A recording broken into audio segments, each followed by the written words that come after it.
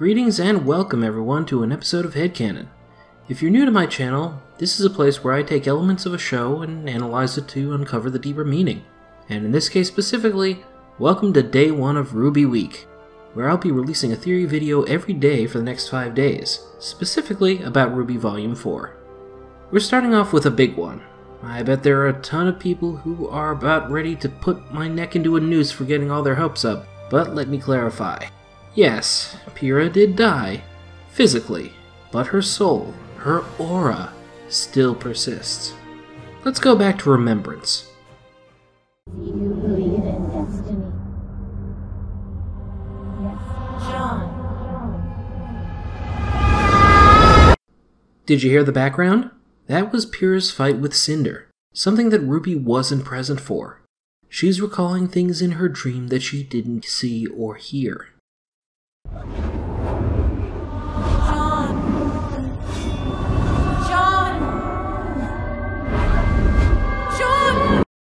This dream is strictly calling for him, and we see soon after that he is training with her in his thoughts.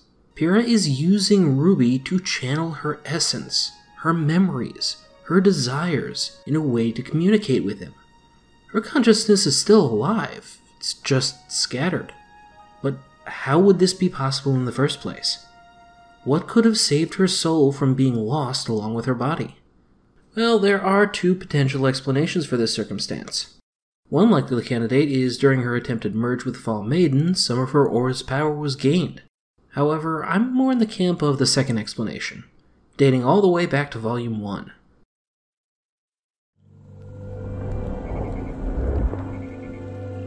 For it is in passing that we achieve immortality. Through this, we become a paragon of virtue and glory to rise above all. Infinite in distance and unbound by death, I release your soul, and by my shoulder protect thee. Notice Pyrrha's lines here? This sounds like an oath. Something a knight would swear to the loyalty of their king.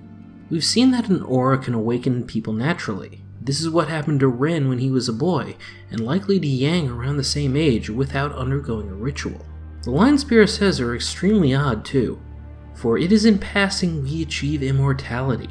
Infinite in distance and unbound by death, I release your soul, and by my shoulder protect thee. This is an oath of protection, even through death.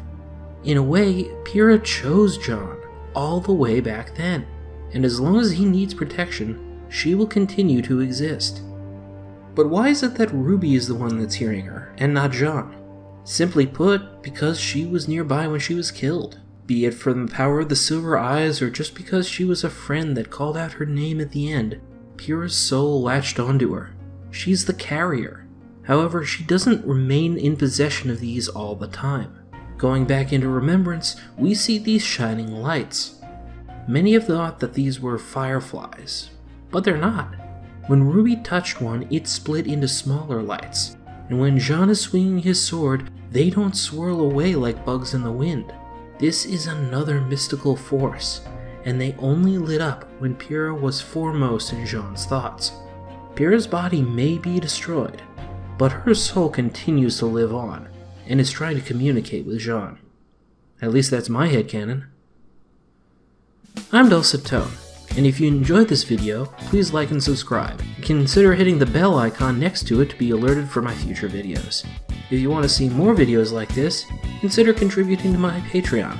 And a big thank you to all my current patrons for their continued support. And remember to always keep theorizing. You just might wind up right. Thanks for watching, and see you again tomorrow for day 2 of RWBY Week.